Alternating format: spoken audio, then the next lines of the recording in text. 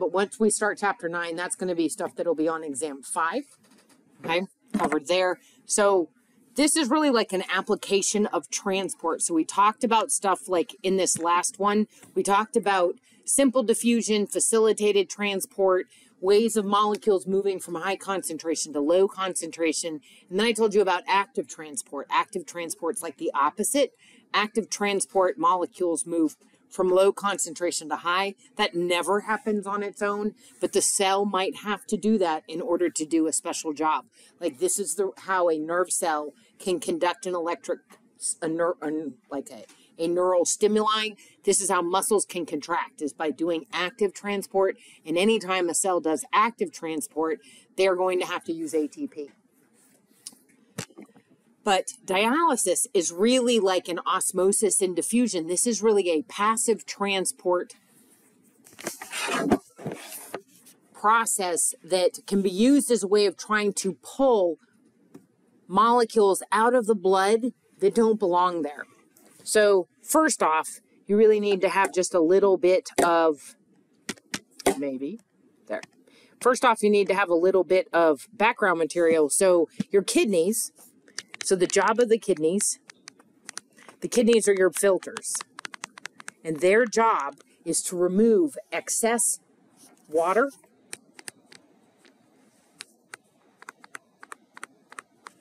salts, and to remove all waste.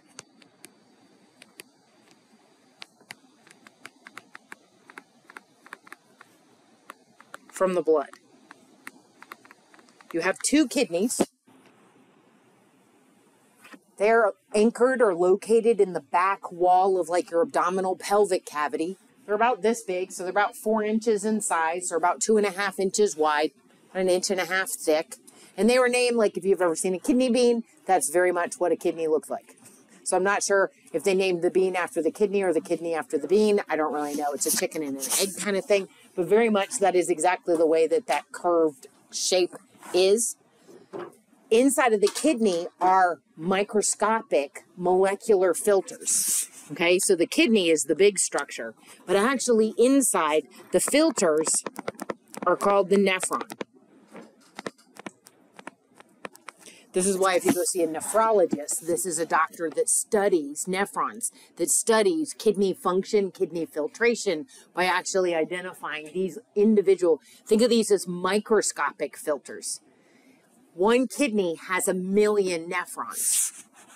So the filter is called the nephron, and there is about 1 million nephrons in one kidney.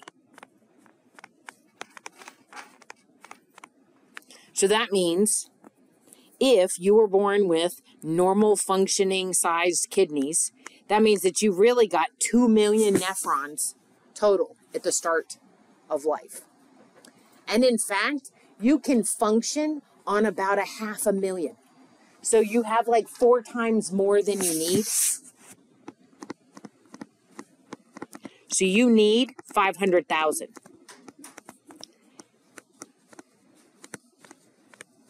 In order for normal kidney filtration to occur. When people drop below 100,000, then they start talking about the patient is in kidney failure.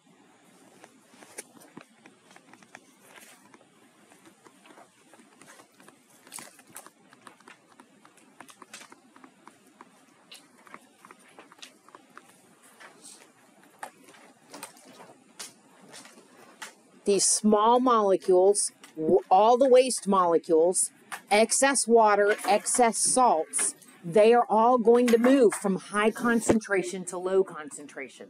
So the blood comes into the nephron, these small molecules get pushed out of the blood, and you reabsorb what you need. So you reabsorb a balanced amount of water, a balanced amount of salt, a balanced amount, well, really all your nutrients. What's in excess continues on through the filter and becomes urine. Okay, so excess water, excess salt, that's, urine is almost all water with these dissolved solutes. So in urine, urine is water, the excess water that you didn't need that gets filtered out. and then any excess salts that you might have eaten that have been circulating in the blood, but that's a higher concentration than the blood needs, the excess can get filtered out. And optimally, all waste molecules. So the waste molecules that are found in the blood, one of them is urea, the most common one.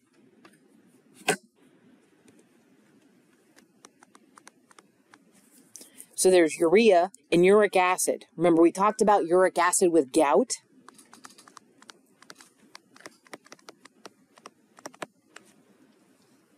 These are two common waste molecules. They are produced by cells. So the cells make them as a byproduct of their metabolism. These waste molecules, if they build up, they're toxic. So the kidney's job is just to continually filter them out. So the goal is to have no waste molecules in the blood. But as soon as the blood passes through tissues, waste molecules diffuse into the blood. But then once it gets to the kidneys, we're going to filter it out.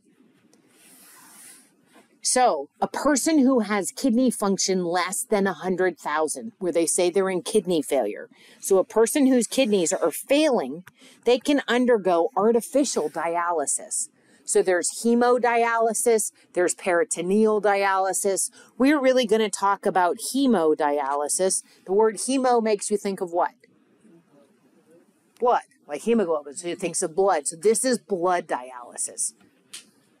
In this process, a patient goes into a dialysis center, unless they have a dialysis machine at home, which is not very normal, okay? So a patient goes to a dialysis center. They have two ports. So they are going to have an output, so blood is removed from the body. It passes through a dialysis machine. The dialysis machine filters out or allows diffusion, so salts and water and wastes diffuse out. Once it is balanced, then that blood is returned to the patient. So they actually have an in and an out. Okay, so they have two needles connected to them, two ports that they have to have connected to. And the thing to remember is that these molecules are all going from a high concentration to low concentration. Water is moving by osmosis from high concentration to low concentration. The salts are moving by diffusion from high concentration to low concentration. All small molecules can pass because in this dialysis machine, so this is really like the dialysis machine is here. In the dialysis machine, there is dialysis tubing. So if you remember, we use this in lab, but if you haven't been in lab, dialysis tubing is tubing that has microscopic holes in it. Very, very small holes, but big enough to allow small molecules to pass. So if you have a lot of these molecules inside the blood and they can pass out, they're going to go from high concentration to low. So you will find that these very small solute particles will pass through the holes in the dialysis tubing until they make an equal concentration. So in the dialysis fluid, look at the kind of stuff that's in the dialysis fluid. It's not just water. In the dialysis fluid, this is really an isotonic solution. So what does isotonic mean? Equal solutes, okay? So it's really what should be in the blood if the blood is filtered. So the sodium level, about 140.0, it's actually milliequivalents per deciliter. So sodium, that's what sodium should be in the blood. Same thing with potassium. That should be the level of potassium in the blood, calcium, bicarb, magnesium, chloride, and even glucose. So 5.5 is the correct concentration of nutrients in the blood. So think of this. This is what you want your blood to be. So the blood coming through the tubing, if there's anything high in concentration, diffusion says which way will it move? That'll move out. So for example, sodium in the blood in this patient, their sodium level is 160, But in the dialysis fluid, the sodium level is 140. So that means that sodium is going to move out of the blood and into the tubing, trying to go from high concentration to low concentration. That's going to help lower the sodium levels in the blood for the patient. Potassium, same thing. If potassium is high in the patient's blood but low in the dialysis fluid, then you are going to expect potassium to move from high concentration to low concentration. What about calcium in this example?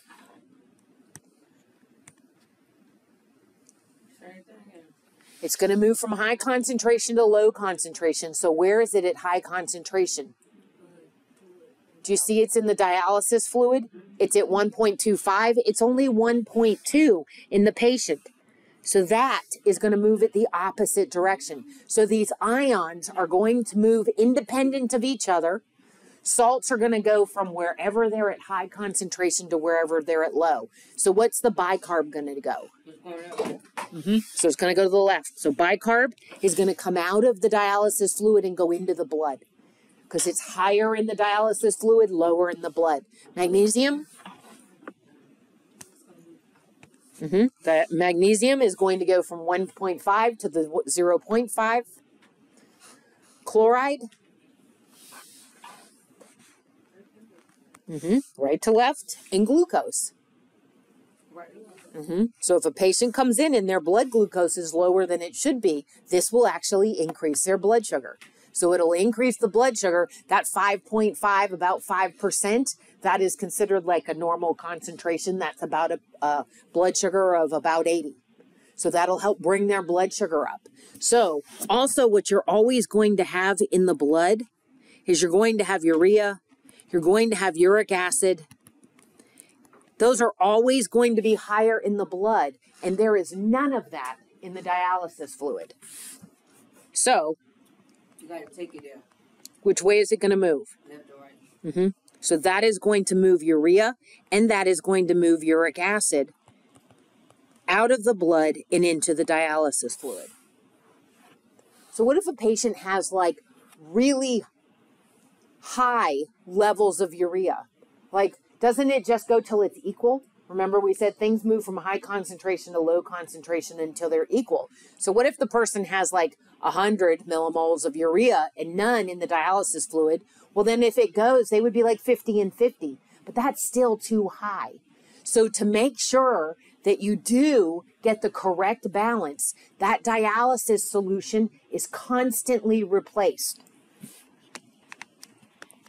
So fresh dialysis fluid is constantly being added and constantly being drained off. So you don't get to equilibrium.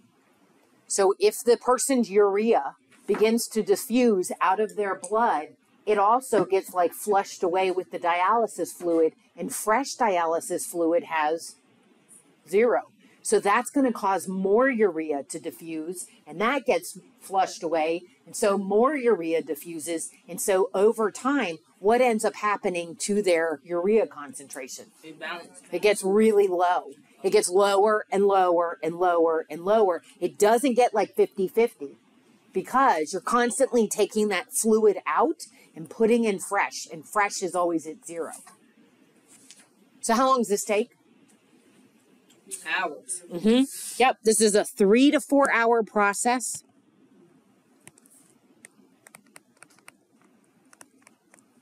Three to 4 hours.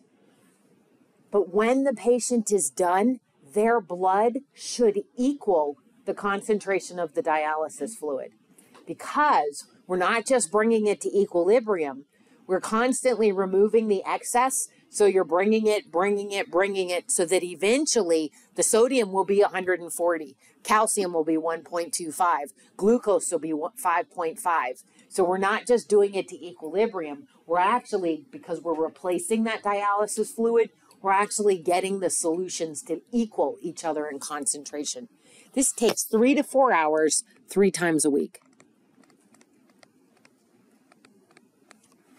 So your 2 million nephrons, they actually do this about 35 times a day. Your entire blood supply is filtered through your kidneys about 35 times a day. And so, does your blood ever get imbalanced? Does your sodium levels go way high? No, because if your blood's getting filtered 35 times a day, it's about every 40 minutes, then that means that excess gets filtered out, gets filtered out, gets filtered out. As it comes in, it gets filtered out quickly. I always wonder why when they, when they have that little port thing inserted, why it look like it'd be keloid? Like not scars? Because these are people, like some of these people have been on this for 20, 25 years. This is not like a one-time thing. And so if that vein like collapses, they got to go start another one. And so you end up with like all of these knots because that's all scar tissue, because these are pretty big gauge needles. These aren't little teeny tiny pinprick needles. They are trying to do filtration. What normally you do 35 times a day, they're trying to do in 3 to 4 hours. So, that would be like 70 times in 2 days. Every 2 days you go and you're trying to do 70 times filtering in 3 to 4 hours. So that is, the person goes into the dialysis center, usually doesn't feel good because their salt levels are out of whack, their waste levels are high. And then after they do dialysis, everything is balanced, which also makes you so tired that then you got to go home and take a nap. So basically, the day of dialysis, you don't do anything else. You get up in the morning, you go to the dialysis center, you spend the 3 to 4 hours, and then you go home and you sleep. And then the next day, things are not out of whack completely. They're somewhat balanced. That's the day that you do the doctor's appointments, you do the grocery shopping, you try to do like normal people thing. But by the end of that second day, you're already starting to have that imbalance. Your waste molecules are already starting to build up. Even if you're really careful with your diet and you don't overeat sodium and you try to make sure that you're like balanced in what your intake is, those waste molecules still build up, because those are made by your cells. So there's nothing really dietary that you can do to decrease the amount of urea or uric acid that your body makes. It's just a normal waste product. So when you like when they say, I ain't going to dialysis today, so you double the nephrons. So if you say I'm not going to dialysis today, then all of this is just going to get even worse. I know. So then you start feeling worse. I remember in biology, Mr. always said something about these numbers. So if you don't go that day, they doubles, right? So you have 1 million filters in each kidney. You only need 500,000. Okay? So you have 2 million nephrons. You need 500,000, 500,000. You have basically 4 times more nephrons than what you need. But if you have chronic urinary tract infections, kidney infections, hypertension, diabetes, right? All of those can cause damage to these nephrons. And when these nephrons are damaged, they do not grow back. And so what he's saying is, if you don't go, then these waste molecules are building up even more. And the kidneys, the nephrons you have remaining, they end up suffering because they're trying to filter, but the waste molecules are way too high. And so you end up damaging them. But really, the damage is caused because of either your kidneys were not right to begin with, like you were born with jacked up kidneys, or you had a lot of kidney infections as a kid. Because kidney infections can end up leading to scar tissue in the nephrons, or hypertension, too much pressure, because these are all blood filters, too much pressure in the blood and the filters can blow. And then remember hyperglycemia. So we talked about hyperglycemia with diabetes. So if the blood gets too thick, it can't pass through the nephrons. If it can't pass through the nephron shuts off and it doesn't come back. So they just begin to shut down over time.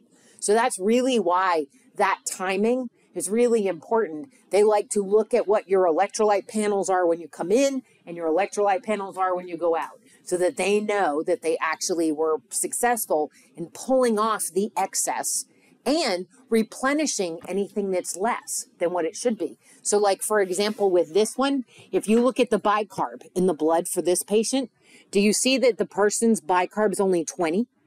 But in the dialysis fluid, it should be 34. So diffusion brings bicarb into the blood to balance it. So it doesn't always just pull stuff out of the blood. Sometimes it can help and replace stuff that might be in a deficiency. So they move in both directions. The key thing to remember is it always goes from wherever it's high concentration to low concentration, no matter which side that is. As long as these solutes can pass through the tubing, right? As long as they're small enough to pass through the holes in the tubing, then they're going to move from high concentration to low concentration until the concentrations are equal. Okay, so that's really the application of osmosis and diffusion, this movement through semi-permeable membranes. So that finishes 8. And lets us go on, maybe,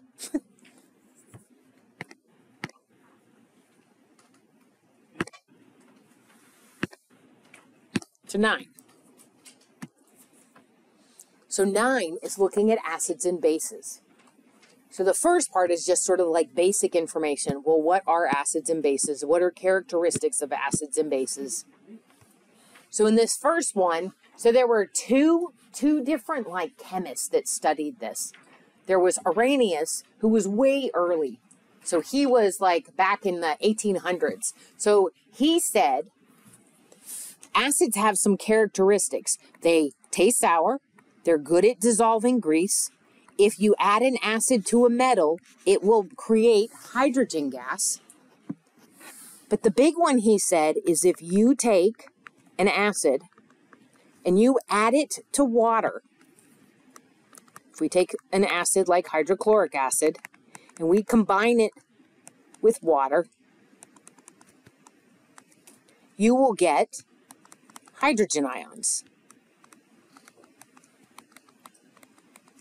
And they will both be aqueous. Okay, so that H plus.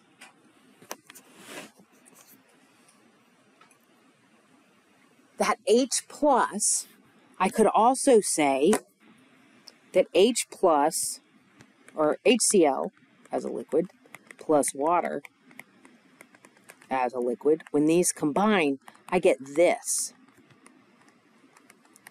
So all this is a hydrogen ion in water. Do you see that? So instead of just saying H plus aqueous, you could also say H3O plus, which is just an extra hydrogen on water, because that's what that hydrogen wants to do. So they call this is the hydronium ion. It's a polyatomic ion. The chloride doesn't change. It's still Cl with a minus and it's AQ. So either one of these, if you see H plus or if you see H3O plus, just know they're saying the exact same thing, okay? And remember that that means it's an acid, okay? So H3O plus or H plus both indicate an acid. Bronsted and Lowry, these guys that came in later, they turned around and said, well, acids, not only do they produce these hydrogen ions, they want to donate a hydrogen to some other molecule. So they call them proton donors. So they always lose a proton or lose a hydrogen in a reaction.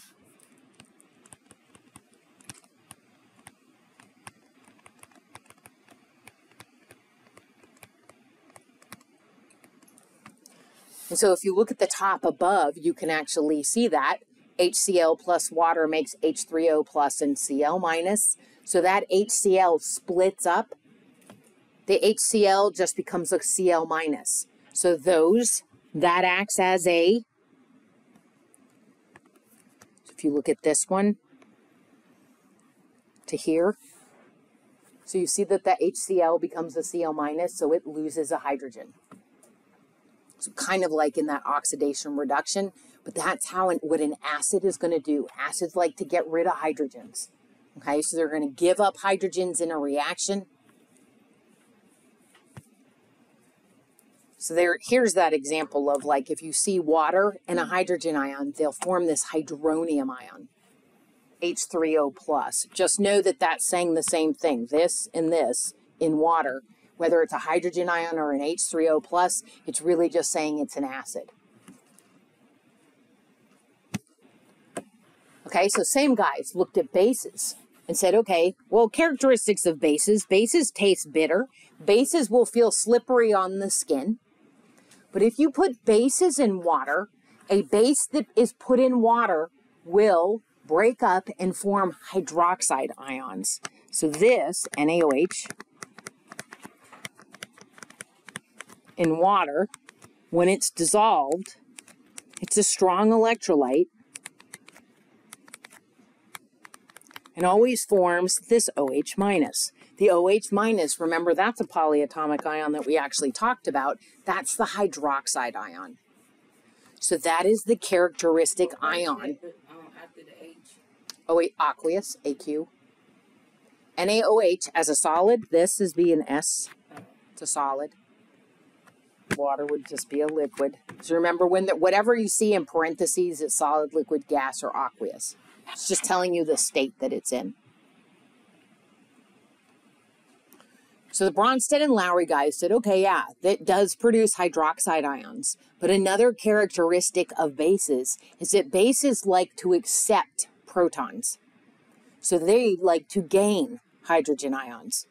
So it's not always evident in a reaction where you see hydrogen ions. You really have to have an acid there with the base to see the hydrogen being transferred from one to the other.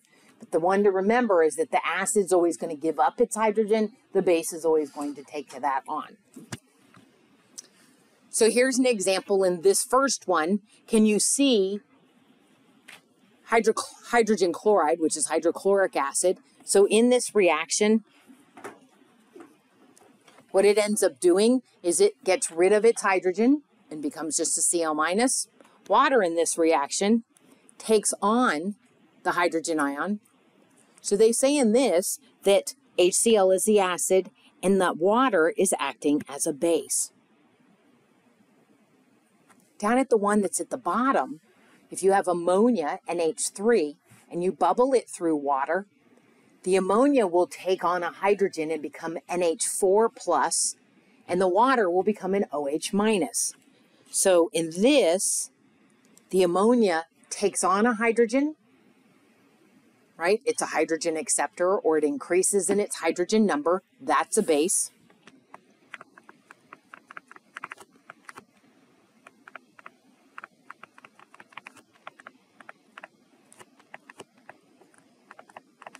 And the water in this example actually loses the hydrogen. So in this one, water acts as an acid.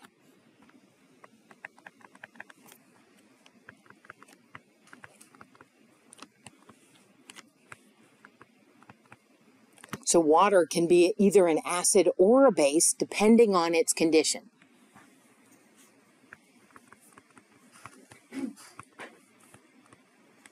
Depends on what it's with.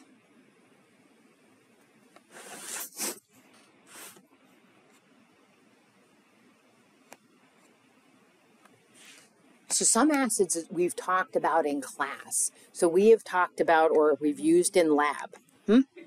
So we've used like sulfuric acid, we've used hydrochloric acid, we even used nitric acid. That was way back in the very first lab. Hydrochloric acid, like I saw it today in the in Lowe's, it's called muriatic acid. So that is an acid you can like go buy an entire container of it. It's about a 20% hydrochloric acid solution, and people use it to clean like their concrete, their driveways, because if there's any grease on your driveway, you throw down some acid and scrub it, and it'll dissolve that grease. So it breaks it up, and then you can rinse it. Just use lots of water. Lots of water, because it's a 20% solution of acid, so you definitely want to rinse it. So these ones are ones that you've seen. Sulfuric acid was a common catalyst that we used in reactions like when we made aspirin, when we made oil of wintergreen. So there was one other thing that we had to add, sulfuric. We did that in the beginning. Remember that it ate through the cotton cloth, right, on the very first lab, so there's a hole in it. So that was sulfuric acid, hydrochloric acid, nitric acid. But notice these ones, they put that H out front. In most of the acids, they put the H out front. That's a good indication that you're talking about an acid. Bases, on the other hand, when we made soap, we used sodium hydroxide. So I called that lye when we made lye soap. potassium hydroxide, calcium hydroxide we used last week when we were doing the neutralization reaction. The thing to remember that strong acids and bases, they are going to make a lot of hydrogen ions or a lot of hydroxide ions. So remember, a strong electrolyte, if you have a strong acids and base, then that means that it forms 100% of ions. So if you take hydrochloric acid, HCl, and you bubble it through water, 100% form ions. That's by definition a strong electrolyte. Remember with the light bulb experiment, really bright light bulb because it makes lots of ions. But those hydrogen ions and those hydroxide ions in high concentration, they are reactive, which is why they call them corrosive. They will react with body tissues and cause damage. So if you see something that is labeled corrosive, then you know you don't want it to come in direct contact with your skin for prolonged periods of time.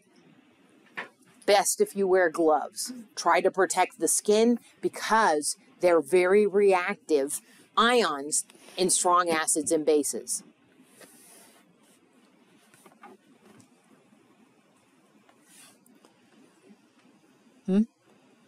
Question?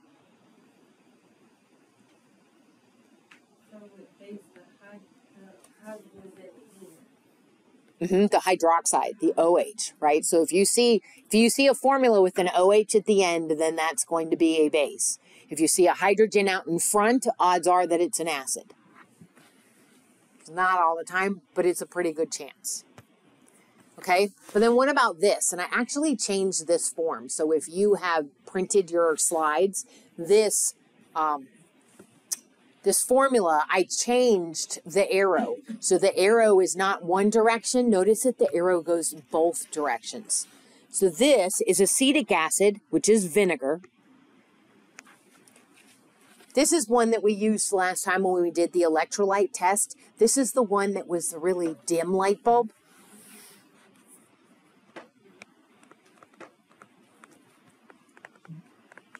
So about 95% of the acetic acid molecules, they don't form ions. Only about 5% does. So this is the one that if you have acetic acid dissolved in water, so if you put vinegar in water, most of the vinegar molecules stay as a molecule. They do not form ions.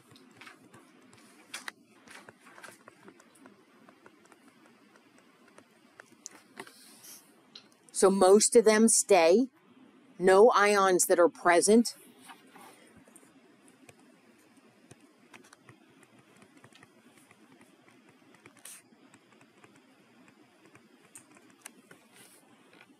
Only 5 out of 100 molecules form an ion.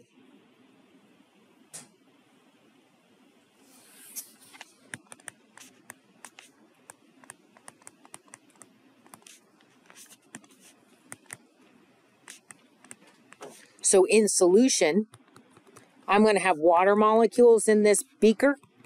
I'm going to have CH3COOH, which is the acetic acid molecules. But then I'll also have a few ions produced, but not very many. So that means all of them are present. It doesn't just form product. I end up with this balance. And so you remember that arrow, the double arrow shows that it's reversible. So that means like some of them will form ions and some of them will reform back into non-ion form.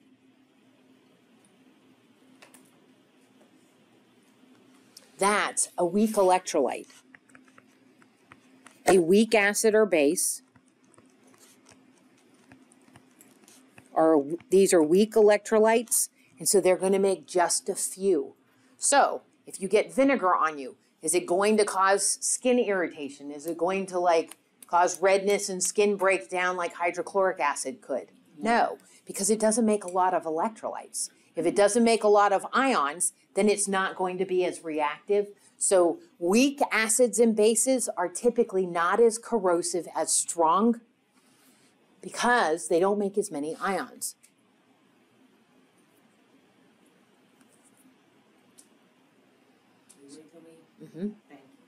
So if you have a sample of an acid or a base, you can decrease the amount of ions by doing what is called neutralization.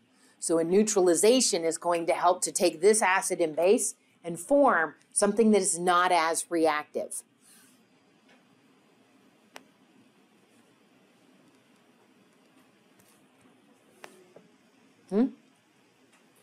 So neutralization, this is what happens when you take a strong acid and a strong, really any acid and base and combine them. The hydrogen ions are reactive, the hydroxide ions are reactive. So if I take HCl, that is a strong acid, plus NaOH, that is a strong base. Both of these are corrosive. If I combine them, they do a double displacement. So the sodium of the base will combine with which part of the acid? So the percentages, do we, like, how, I'm trying to follow. So a weak acid or base only makes a few ions. The rest stay together. So in this one, like 95% don't form ions. Only about 5% does. And that's the reason why the electricity with the light bulb, it was really dim. Because the only way I can carry an electric current is having ions. And if only 5 out of 100 have ions, then it didn't carry very much electricity, and so it was a really dim light bulb, okay? And it really has to do with, so acetic acid is more stable as a molecule, less stable as an ion. So that's why it tends to stay together. It tends not to split up into ions. It only does it just every once in a while, because it's only like 5 out of 100. So it's more stable in which the higher percent form. Okay, so if you look at this one, HCl plus NaOH, the sodium combines with which part of the strong acid? The Na will end up combining with the Cl and make NaCl, sodium chloride. And then the H and the OH combine, so H and OH make H2O. So do you see, if I take these two things that are corrosive, these two things that react with body tissues, and I mix them in equal amounts, I can neutralize their reactivity. I can take them and make salt water, right? So salt water, you can splash that on yourself all the time. Not a problem, right? Just be like sticky salty at the end, but it is not going to cause damage. So an acid and a base, when they combine, that is why they say they're neutralized. Because we have decreased the amount of acid of the ions present, so it's not going to be as irritating. So an acid plus a base forms a salt and water. That is a neutralization reaction. So we go from where there's lots of ions to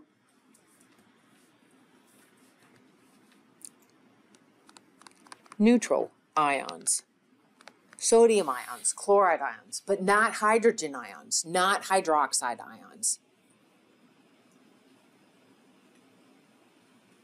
So you actually do something similar with antacids.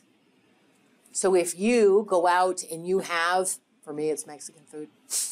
I still eat Mexican food, okay? But it's the salsa, so it's the acids of the tomato, it's the sauces and such. So in this, in an antacid, if you have excess stomach acid because of what you were eating, some people just have more acid produced than what they need. If you have too much stomach acid, then what that can cause is it can actually cause it to push up into the esophagus. The esophagus is not designed for stomach acid, so it can cause irritation. So they used to always call it like acid reflux or GERD or esophageal reflux disease. So those are all different ways of saying, is basically you have this acid indigestion. So you get this like burning sensation, okay? So to get rid of this, I want to reduce the amount of acid in my stomach. So I take a mild or weak base. I don't want to use something like lye, Drano. I don't want to use anything that's got a lot of ions formed. Instead, I'm going to use a weak base because the weak base is not going to make a lot of hydroxide ions, but it'll still react with an acid. So taking a Tums, a Rolaids, baking soda, all examples of antacids, they will react with the excess stomach acid and convert that to salt and water. And so you'll notice that stomach irritation goes away. So it decreases it. Now, if you use anything that is called a carbonate, so this is like Tums is calcium carbonate, baking soda is sodium bicarbonate, anything with that CO3, when the acid reacts with it, it always makes this. And how do you know? What does that make you do? Carbon dioxide builds up in your stomach and it makes you burp. It doesn't make you gap. Yeah, usually if you take a Tums or you take baking soda, you go afterwards. That is all because of carbon dioxide. Huh? Like a Pepsi. Yeah. Well, that's carbonic acid becomes CO2 as well. But that carbon dioxide actually forms in the stomach. And so it is not uncommon after having some Tums, any kind of carbonate. So remember we had calcium carbonate and we had the calcium carbonate and then sodium carbonate. Those were the two carbonates that we used. And you saw bubbling in the beakers, right? Remember you added them in and you were sitting there. Some of them just barely fizzed. Some made pretty good sized bubbles. All those bubbles were carbon dioxide. If you remember way back to lab 1, in lab 1, if you weren't there, we used a lot of strong acids. And so I had you bring like your cotton cloths and your little pieces of egg, everything in the sugar in the cup, everything went into that beaker at the front of the room. And I was putting baking soda in. So it had water and baking soda. Baking soda is a base. So you were adding these acids in. And as they were adding, it was like foaming and bubbling. And people were like, wow, that's kind of neat. All I was doing was a neutralization reaction. I was reacting that strong acid until the bubbling stopped. And then I knew I could throw that in the trash because now it's neutral. Now it's not going to react with the trash, with any of the paper towels in the trash. It's not going to harm the cleaning people that come and empty the trash. So doing this neutralization reduces the amount of reactive ions. And that's really the goal. Is we want to reduce the reactive ions in the solution. It's okay. I want to reduce. That's not what I meant to say. Okay. No, you gotta take the E out. So I want to, I have an A in here too. Let me write smaller. Reduce the reactive ions that are in the solution. So I want to get rid of the H pluses. I want to get rid of the OH minuses because those are the things that are reactive and going to cause irritation, damage to body tissues. Sodium chloride, calcium chloride, magnesium chloride, those are fine. Those are just ions. Those are not going to cause any type of damage. They're not going to be reactive like your acids and bases are.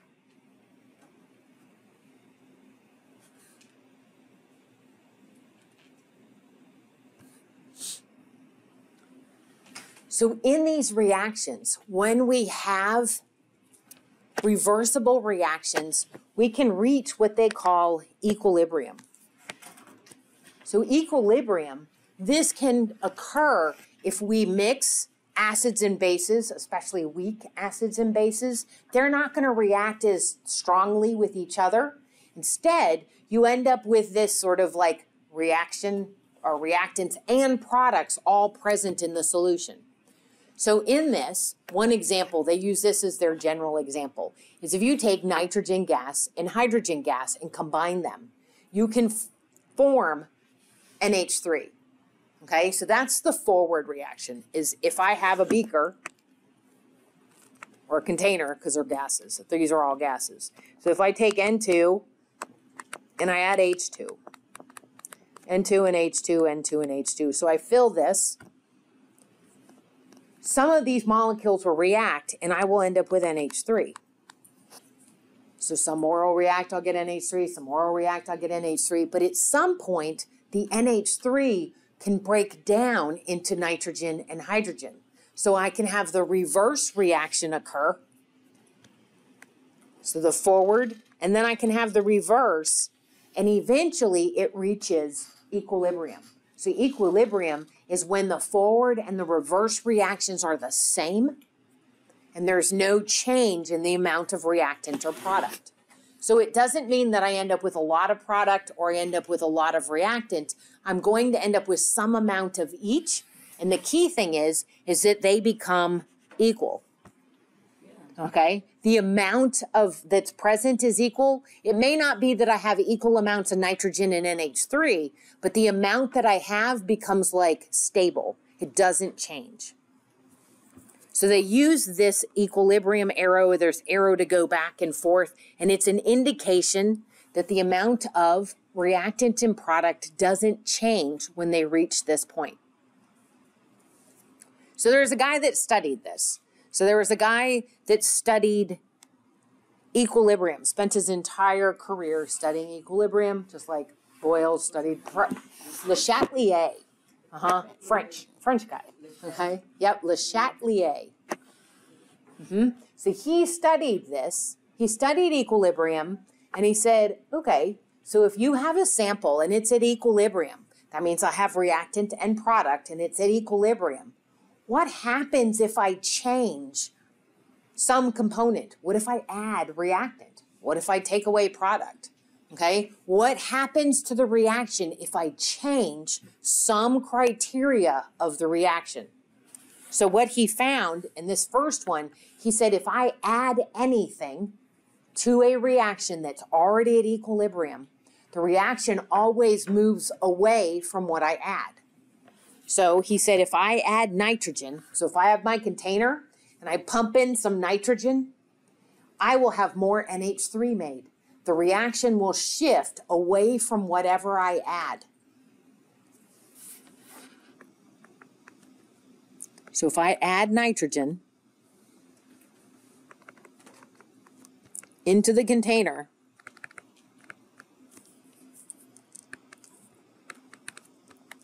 this will cause the forward reaction, or you can think left to right, to increase.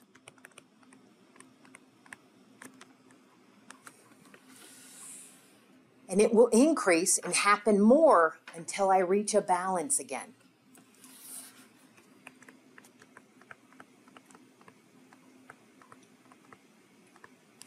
Because the goal is to restore balance.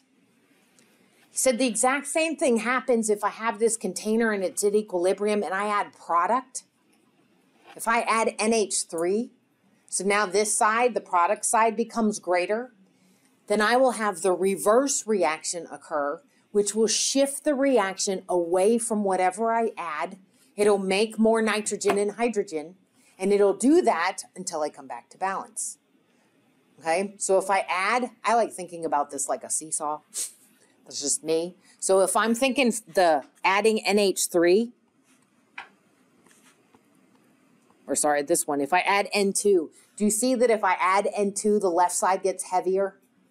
So the only way to bring it into balance is to shift and make more product. So that will force this reaction.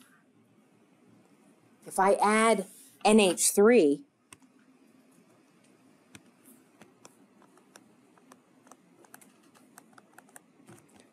NH3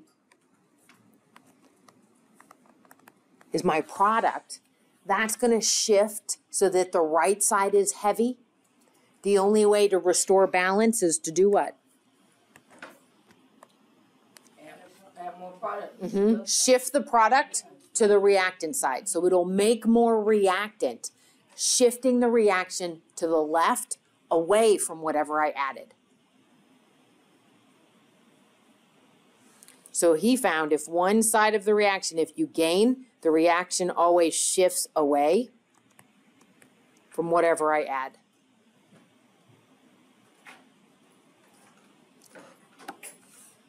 He also looked at what happens if I take away a substance. So if I remove NH3 in this one, if I remove product, what's that going to do to the seesaw? If I remove NH3, then that means my NH3 side is going to be very light, right? So that side ends up being high. And the goal is to try and get it so that it's equal. The only way to restore balance is to shift the reaction which direction?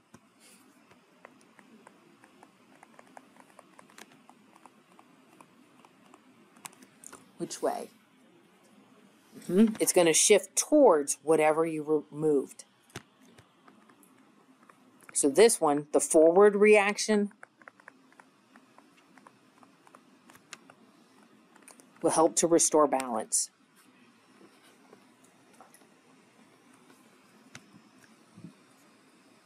So one last one. What if I remove H2? What if I remove hydrogen?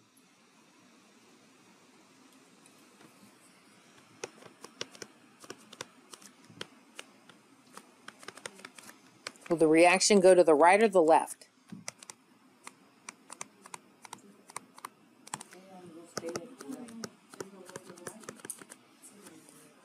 It's going to shift towards whatever I took out. So you got to look at the reaction. Which did I remove? Did I remove reactant or product? And if I remove H2, is that reactant or product? It's reactant because it's on the left. Okay? So then that says I'm going to have to shift the reaction towards whatever I remove. So it'll shift it to the left to restore balance. So in this one, you can think that your seesaw ends up like that. If I pull H2 out, then that side's too light. So I'm going to have to shift the reaction towards whatever I removed to try and bring it back into its balance.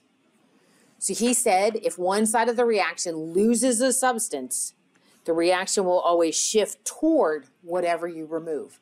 If you add something, the reaction shifts away from whatever you removed. So that's the difference. So if I add, it shifts away from the side I add. If I remove, the reaction shifts towards whatever I removed. So the easiest way to do this is just to practice some of them. What about temperature though? Because we have reactions that are exothermic and endothermic. So exothermic and endothermic, this reaction is exothermic. So do you see that this reaction, heat is a product?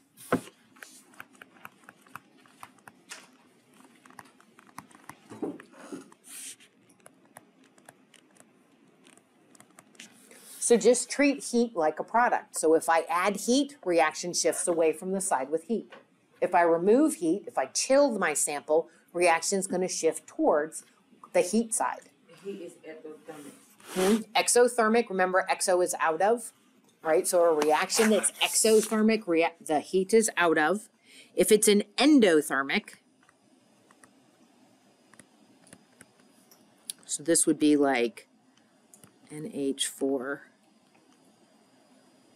I'm trying to remember what the ice pack one. It's ammonium.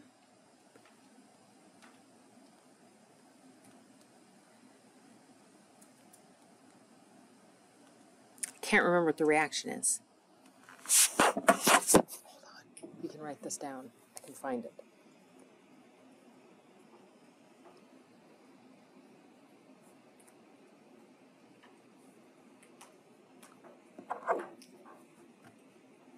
Of course, it does help if you have a signal.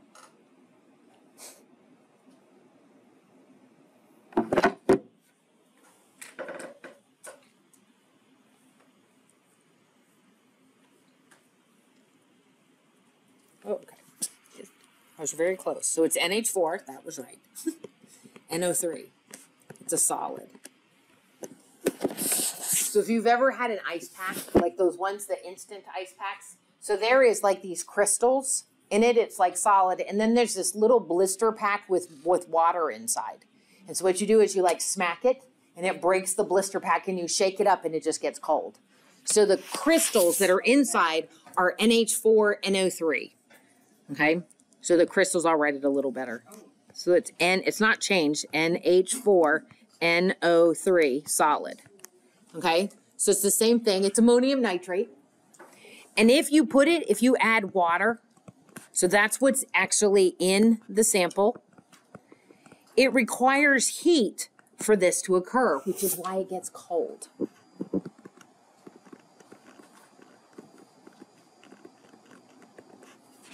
But it forms NH4 plus, aqueous, and What is that right there? Add pack. cold. Cold. Yep, it's a cold pack. Like if you've had like one of those instant cold packs, this is how it works. When that ammonium nitrate dissolves, its dissolving actually absorbs heat, and so the cold pack gets cold. So in this, if I have arrows going both directions, so we're going to say it's an equilibrium reaction. So for the first one, nitrogen plus 3 hydrogens forms 2 NH3s plus heat. So it's exothermic in the first example.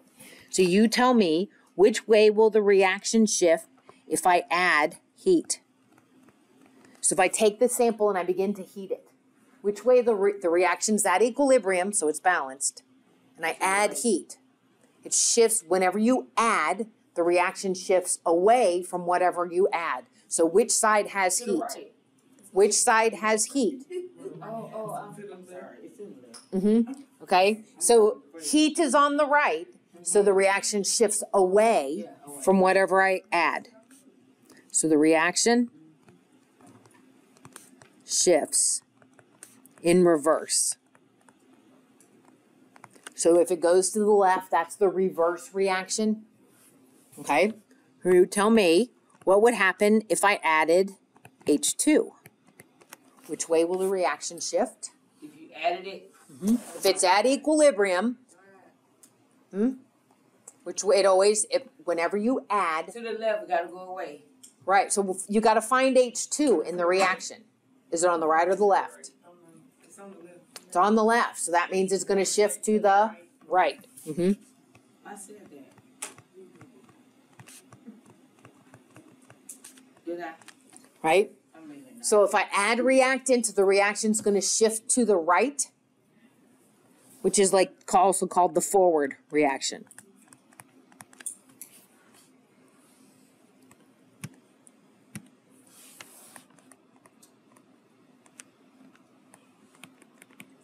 What if I remove NH3? If you remove it. Find it in the reaction. So when it tells you one, whatever I remove, the reaction shifts towards whichever one I remove. So see over here. So it's this one. So if I remove NH3, the reaction is going to shift forward to the right to replace what I removed.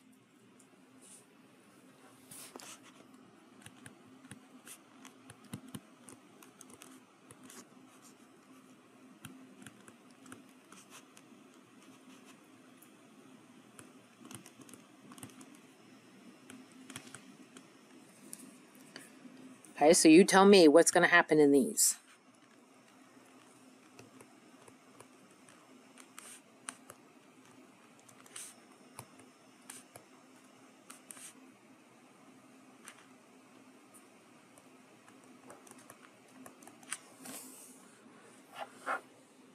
So which direction? So I have NH4, NO3 is a solid dissolving in water with heat, forms an equilibrium of NH4 plus and NO3 minus aqueous. So what's going to happen if I add heat? Which direction will the reaction shift? It's going to go to the right. You said there's heat on this side. Heat is on the left, and whenever you add, the reaction shifts away from whatever you add. Okay? What if I remove heat?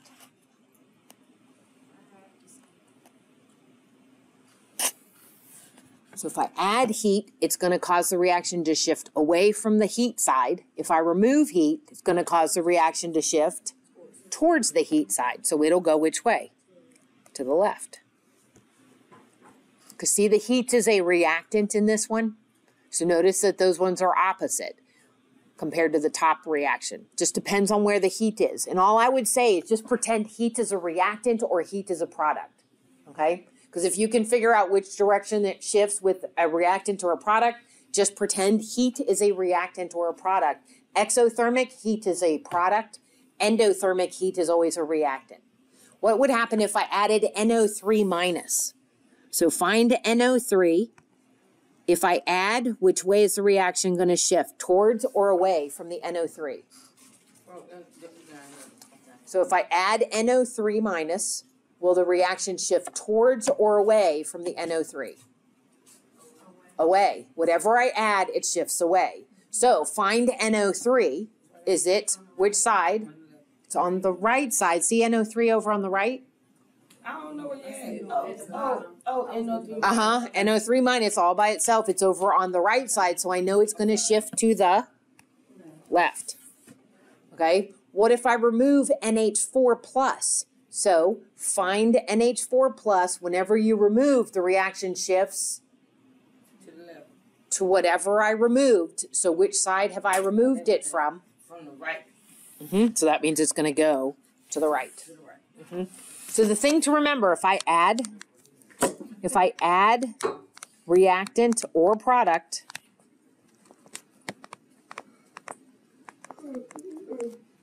it will always shift away from whatever you added. When you add something, the reaction shifts away from what you add. And if I remove reactant or product,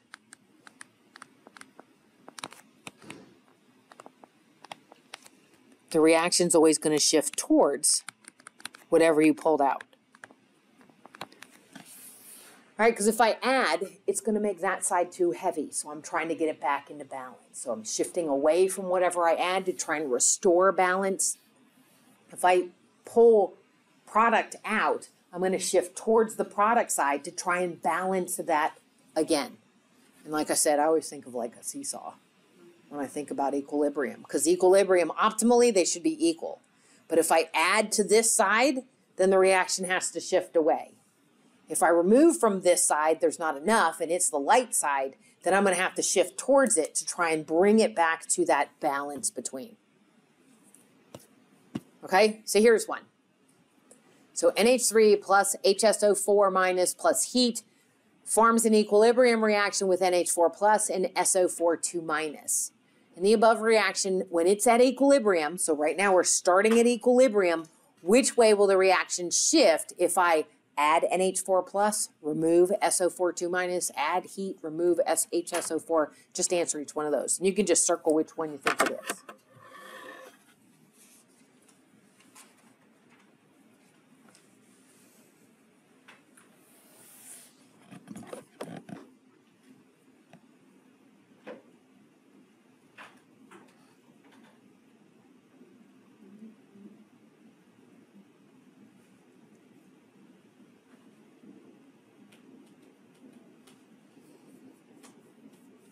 And I have a demo for this, but I guess I'll bring it on Wednesday. I don't know why my brain, like, I can't, like, keep up with my demos. I have to go find my beakers.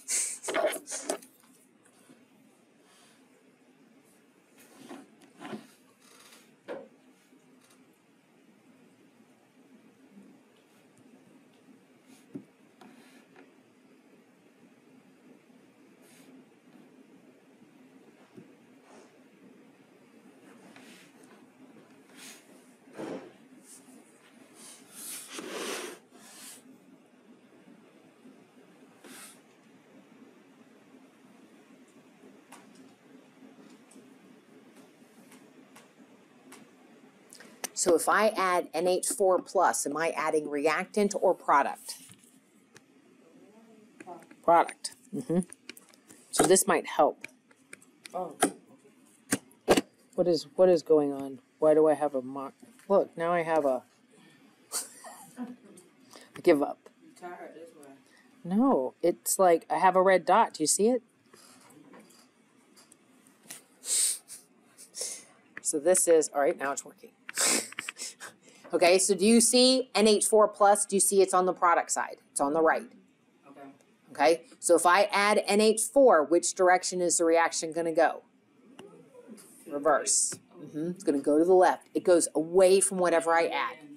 Okay, now what if I remove SO4 2 minus? So the key thing is find SO4 2 minus. Is it a reactant or product?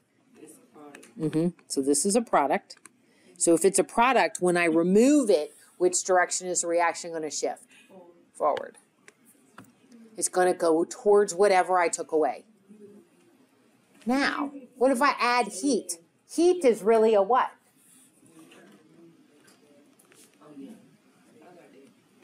What is heat? Is heat a reactant or a product? It's a reactant. So if I add, that's going to cause the reaction to shift forward, away from what I add. Okay? So notice if I add a reactant, it shifts away. If I add product, it shifts away. What about if I remove HSO4 minus? That is a what? Product. Reactant. Yeah, it's a reactant. And I took some away. So which way will it shift? It ain't going forward. You said you removed it. Anytime you remove, the reaction shifts towards whatever I removed. So if I removed reactant, the reaction shifts towards what I removed. And then the last one, if I add NH3, that means I'm adding what? Reactant. So that means the reaction is going to shift away from what I add, so it will shift to the forward, shift to the right. Okay, so there are some homework questions on these ones, so try to practice those. We'll do another one. Like I'll just pick another one as we go along through. All right, so we'll leave this until Wednesday. So on Wednesday, we will talk about acids and bases. The last type, which they call weak acids and bases, how they react and come into play. And then we're going to go on and talk about pH, which is right here. Okay, so we've really got like characteristics, what weak acids and bases do. We already know strong acids and bases neutralize, right? Strong acids and bases make salt and water. But weak acids and bases don't make a lot of ions, so they react, but they don't react like strong acids and bases. And then we can finish up that way. All right, so here is your... Are you doing this now? Here's your take home. Well, it's only 7:40. Class is supposed to be over 7:45. I don't have all the exams today. Okay, so here is your take home exam. 6 pages. 6, 8.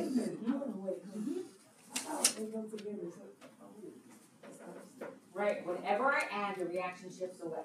Whatever I remove, the reaction shifts towards. That makes sense? Yeah, it doesn't matter. So if I remove product, it goes forward. Because if I took this away, so it has to shift to replace it. Whatever I remove, the reaction shifts towards whatever I removed. So I removed this. So the reaction goes that way to try and balance.